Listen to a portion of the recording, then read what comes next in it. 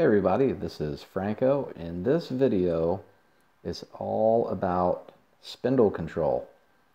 So if you have a Centroid Acorn and you've looked at the wiring diagrams or the schematics for your Centroid Acorn, you will see that there are a lot of really good wiring diagrams that tell you how to use the 0 to 10 volt analog output along with some relays to control a VFD.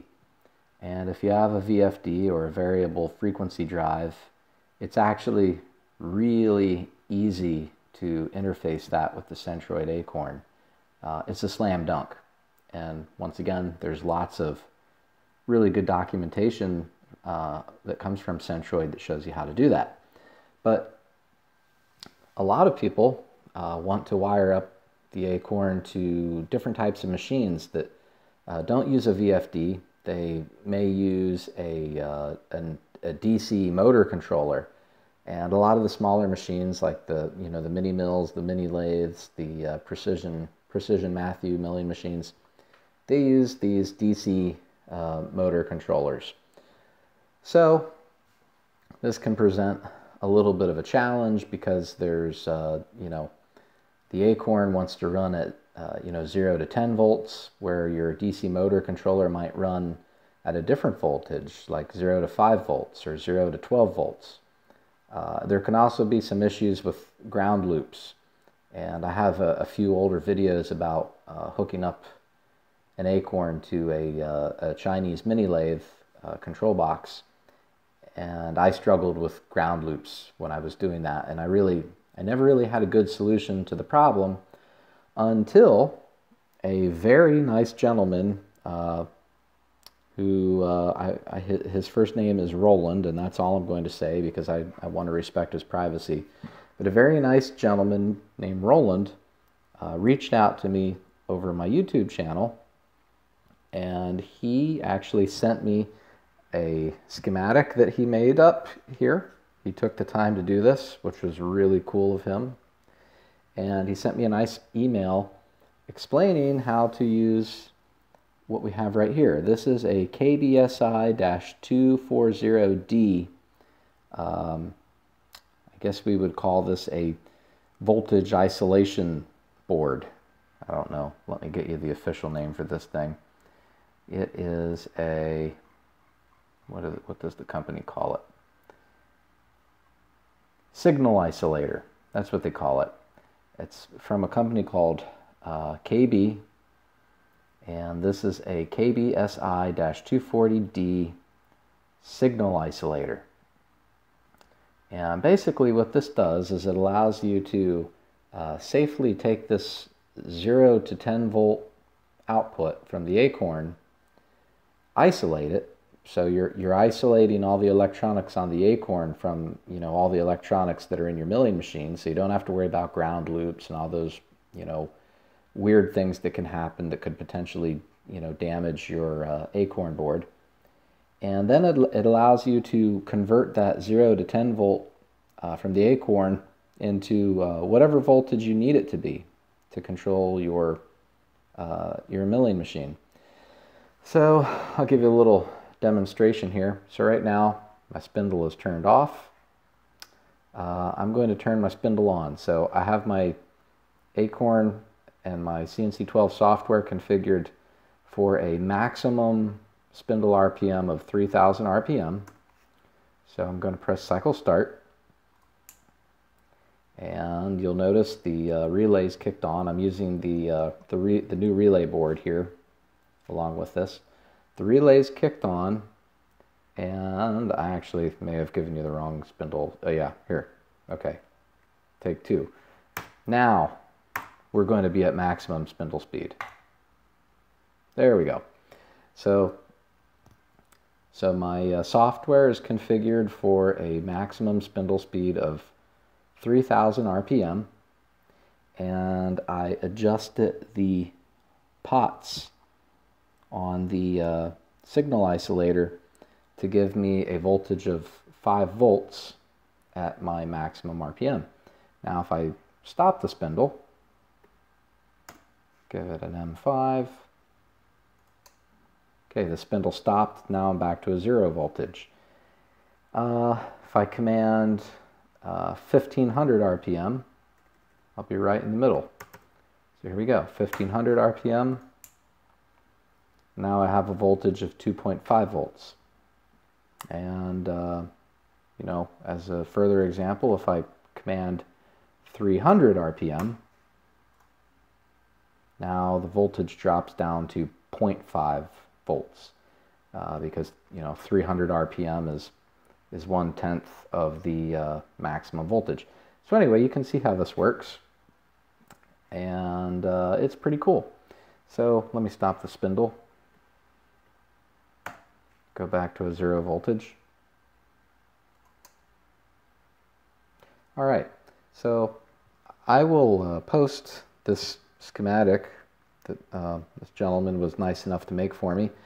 I haven't actually wired this thing up yet, so you know, I'll just, you know, full disclosure, I haven't hooked this up to my machine, but I have a high degree of confidence that you know, what's on this paper is going to be very helpful to a great many people. So how does this work? Very simple. You know, you follow the manual for the KBSI 240D. You're inputting 110 volts, and at, you know, this will work at 110 or 240 volts. So at 110 volts, you have to jumper some things together. No big deal. Over here, these two connections, this is where you actually feed the voltage from the Acorn. So I got a blue wire and a red wire. You can see that's coming out of the analog output of the Acorn. Then over here, these two terminals, this is where you send your voltage. So this is basically what's replacing the potentiometer on your milling machine. And then you just use some relays to basically, you know, control the spindle forward, reverse motion, turn the spindle off and on, however you want to configure it. You also can, you know, wire up a relay in the e-stop circuit of your milling machine. So you can actually set it so if you trigger an e-stop on the Acorn, you can trigger an e-stop on your milling machine, stop the spindle. So once again, safety items, that's entirely up to you. I'm not going to make any claims about safety, right? You need to be responsible for your own safety, and I would highly encourage you to take all the necessary precautions. But point is, you have plenty of relays now. You have all this cool output control on the Acorn, and if you have one of these signal isolators, now you can control the voltages, you know, rather easily. So let me give you a little demonstration here. I'm going to fire off a maximum RPM. So that's my maximum RPM, 3000 RPM, and you know, for this example, I want my maximum RPM voltage to be 5 volts. If I wanted to change that, I would just come over here. This is the pot that adjusts the maximum voltage. So I'm just going to try to turn this carefully with my left hand. All I'm going to do is turn that pot, and I can change, you know, whatever I want the maximum voltage to be. And it has quite a wide range. You can, you know, really manipulate the maximum voltage to be whatever you want it to be. I want it to be 5 volts, so I'm going to take it back down to 5 volts.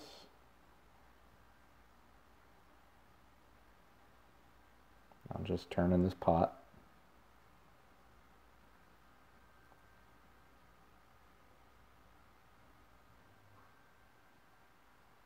There we go, 5 volts. Now you want to do the same thing with the minimum voltage. So I will stop the spindle. I'm going to give it M5. All right, spindle stopped, 0. Same thing, there's a pot right here.